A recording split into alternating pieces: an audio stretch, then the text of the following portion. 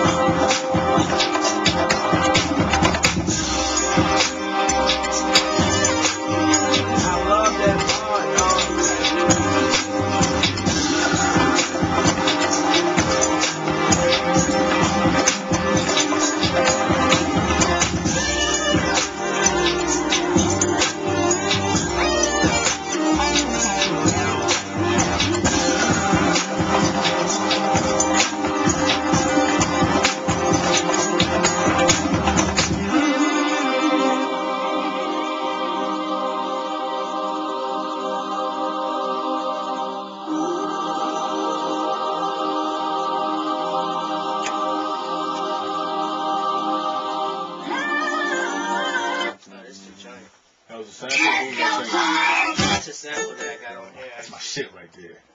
Oh, That joint was nice. We definitely gotta do that at the backyard show, yo. Oh yeah. Yeah, yo. That joint rock right there. Play that beat, somebody stop. I heard this joint, I was like, let me get that. He was like, as soon as I heard it, I was like, let me get that. He's like, nah, that's me. That's exclusive for me. I was like, God damn it. I got Me and Chris.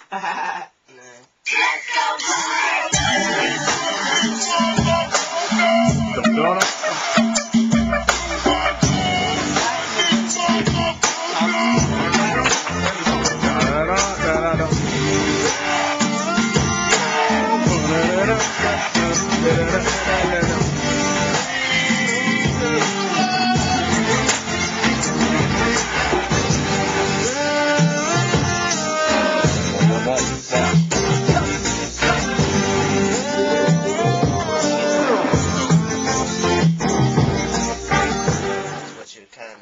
rapping about. So the power that Rick Ross can be like, Big Meech, Larry Hoover, and then you wake up the next day and you singing them lyrics, and you don't know who the fuck like, that's just the power of hip-hop, so I think it can It's be like, it's because they keep playing it over and over and they get into the kids' heads. So they're going to say, and then they're going to emulate what's going on TV when they see the videos too. So.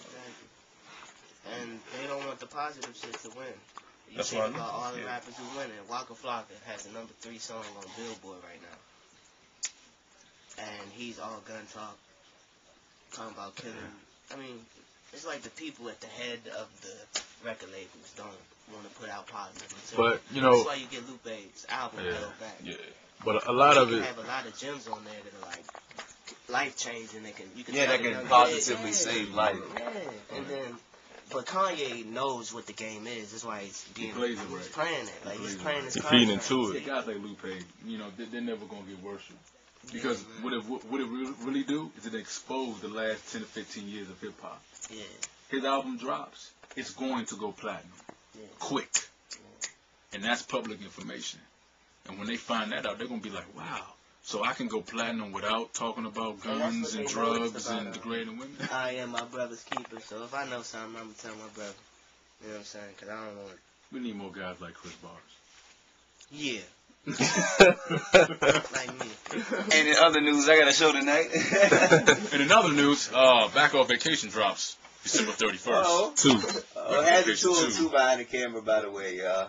Twitter him. Dude is a real stand-up dude, man. I seen him. Yeah, and the cameraman too. Yeah, and the cameraman. He's a real sit-down dude right now. But when he stands up well. He sit down right now though, but he's still standing up. You got a project. You got something coming out real soon, right? Yeah, it's a sequel to one of my nice plug too. It's a sequel to one of my It's 5 o'clock. Oh. That shit, dude. It got me to. It's 4 o'clock. It tells you the time. It's around 7. The voice you see? Sex promoting sex. It's 4 o'clock. Hey, I told you that. But yeah, back to the plug. Yeah.